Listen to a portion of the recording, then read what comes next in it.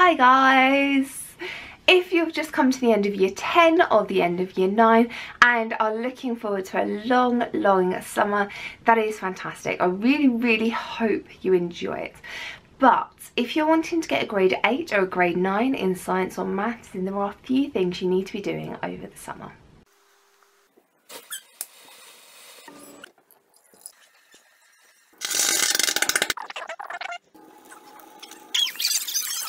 One of the problems with the new exam specification is that there is a large amount of recall before we even get to the application questions.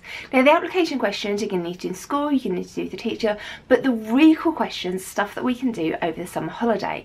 And if you have the recall sorted before you go back in year 11, then you are going to find things so much easier. So what sort of things am I talking about? I'm talking about in physics, your units and your equations. There is so much for you to learn here. The previous years they were given the formula sheet in the exam. It was a page and a half long.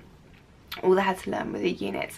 Unfortunately, you guys do not get given the formula sheet. You have to learn about 5 sides of equations and the units to go with them. Now to help you with this, I've done flashcards. You can download the revision guide from my website for free, which has it all in, and you just need to learn them. You can make your own flashcards, but your life is going to be so much easier if you have done all the learning, all the recall over the summer holidays. And again, if we're talking about recall things in maths, then your times tables are going to be a fantastic place to start. I've just done a massive playlist on that as well.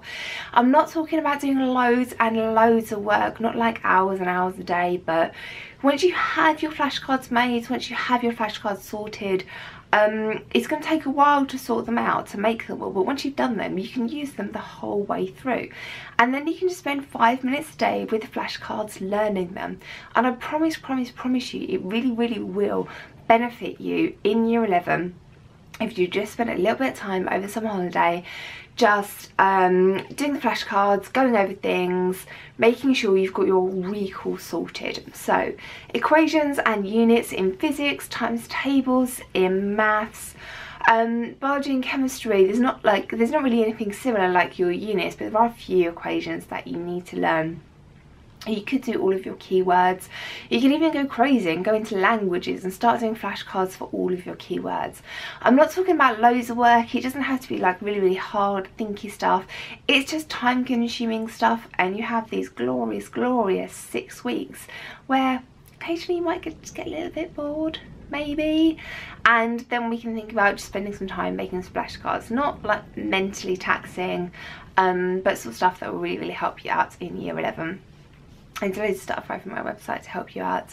I am taking a little break due to new person, but around about Christmas time, maybe sooner, then you can just expect loads and loads of stuff from me again. Have a good summer, guys.